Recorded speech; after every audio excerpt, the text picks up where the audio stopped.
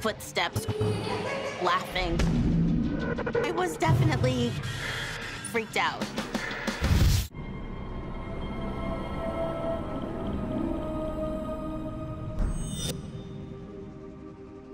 Call for the elevator.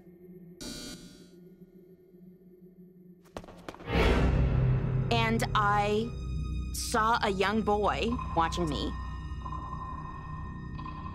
He has these kind of dark brown trousers on, Oxford shirt with kind of this plaid print, belted.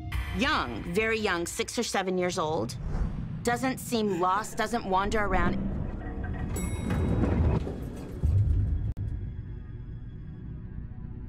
And he was gone.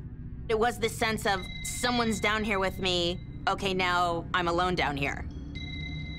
And she said, that's the custodian's son. He was the son of the custodian who used to live on site in the early 1900s. His apartment was down there, his office was down there, tools down there, and he lived there with his young son.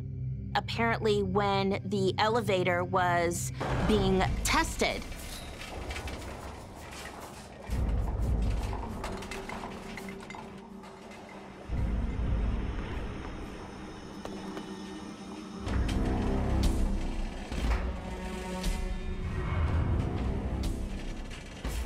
lived.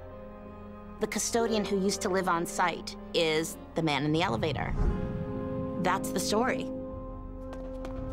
It was just crazy, otherworldly. After hearing that story, I was definitely freaked out. I don't know whether people or spirits or energy gets trapped. I don't know, but they are sticking around. So I was kind of finished being at Gray's apartment. It really stopped being about the place where Mindy goes to write.